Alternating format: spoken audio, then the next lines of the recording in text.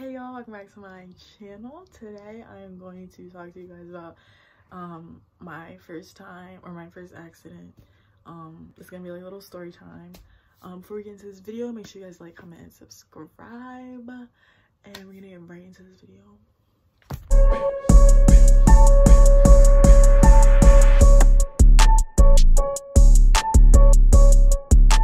So this happened July in 2019. So before I got the car that I have now, I originally had a Ford Focus and it was like bright blue. Everybody knew I was out with that car. Like it was a hot boy car. That's what it was. I'm gonna just call it that. So that car, I was driving that car everywhere. So it eventually went, like the transmission went, so I had to get a new car. So the car that I have now, and I got it in July of 2019. So I got it. It's a Kia Forte. I had it for like a week. Right after a week, first of all, I don't even know if it was like, I think it was about to be a week. Like it wasn't even a full week. So I'm coming home from work, driving, minding my business. I'm at a traffic light, and the way traffic light is, it's two lanes that go straight, and then there's a turning lane to go left.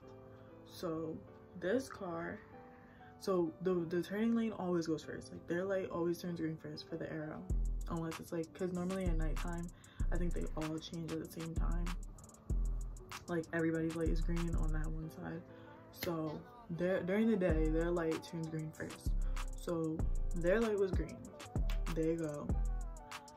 It's like before my light turns green, I'm in this far lane. I'm in the far lane right here, going straight across.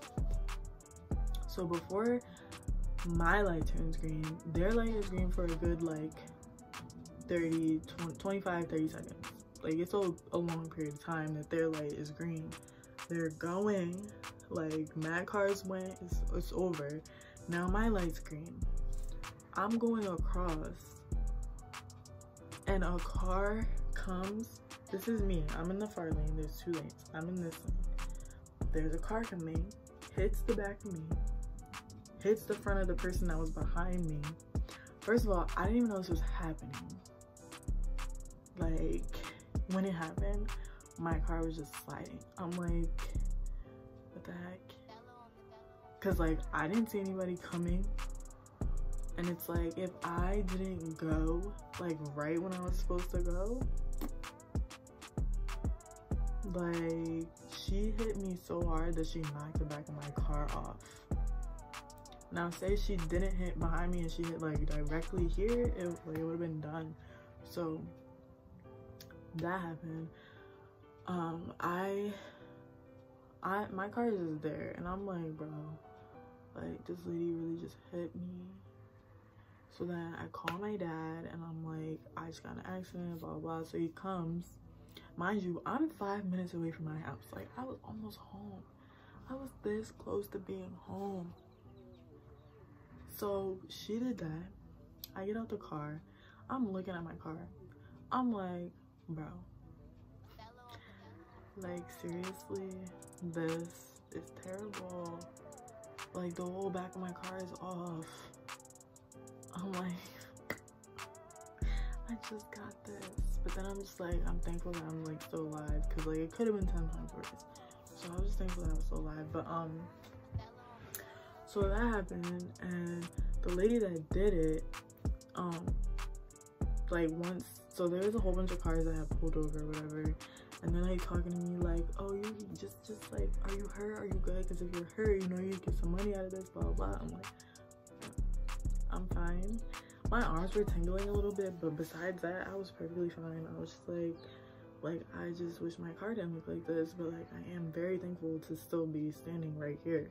So I mean, that's that. So they're like, oh, we'll call the police or whatever. So they called the police. The police come. The police are like, oh, are you good? Are you fine? Like, yes, I'm fine. Then they asked the lady, or the other girl who got hit. So her airbags were out. The front of her car was done, and she had a bloody nose. And she was sitting like on the curb or whatever while they were talking to her. So then the lady that hit us, so she hit us and she hit a pole, like right after. So they're like asking her, is she good? Does she want to go to the hospital? This and that. She's like, no, I don't want to go to the hospital. Blah, blah, blah. I'm like, bro. Like, does anybody not see nothing wrong with this? This lady ran a red light that was red for like a good 2-3 minutes. Like, and y'all think this is okay? Y'all think that she's like perfectly fine? Like, no. That lady had to be off something. Some type of drug, drinking, something. Because it was clear as day that your light was red. Mind you, like, I'm basically across the street already now, and you still hit me. And this is okay? Come on, no. So, they let her go. She never came over to me to say, are you good? Or just apologize, or just talk. None of that. None of that went down. None of that happened. It's just like, she acted like nothing just happened. Like, she was chilling. So that happened. And because that happened, I couldn't drive my car. I had to get a rental. So I had this rental for like 2 months. So the rental I had was a Jeep Wrangler. So the day that I went to like get it or whatever, they gave me like mad different options. And one of them was a Jeep Wrangler. So I'm like looking, I'm like, oh, I want to try that one because a Jeep Wrangler has been my dream car since like day one. Like little kid, I'm like, oh, I want that, like hot pink, blah blah blah. After a while I was like, I want a black one. So that's exactly what they had for the rental. So I got the black Jeep Wrangler, the 4-door one. That's the one I wanted. So I got that. So I get in the car, right, and the seat doesn't move very far back. So I'm like, I don't know if this can be for me because I'm 5'9", and this seat is not going nowhere. And then it's mad close to the steering wheel, and I have like a phobia of being close to steering wheels and airbags and all that. Like, for anybody, like if you're in my car, don't sit so close to the dashboard that if the airbag comes out, you're gonna suffocate and die. Like, I hate that. So I was like, I don't like that the seat doesn't go back. So that was like that, and I was like, all right. So then it's July, so mind you, it's hot. So I get in the car, I'm like, all right, it's hot in here, I need to put the window down. There is no button to put the window down where the window is at.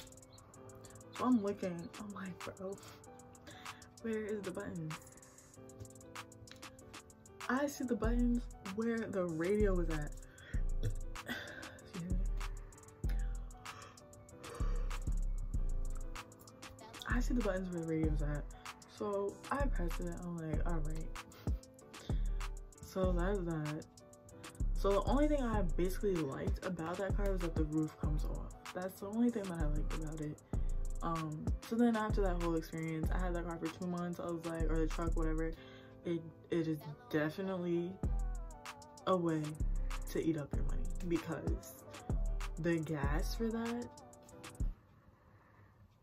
bro, I was only putting $20 in there, and not even, sometimes I only put 15, but it was not even filling up halfway.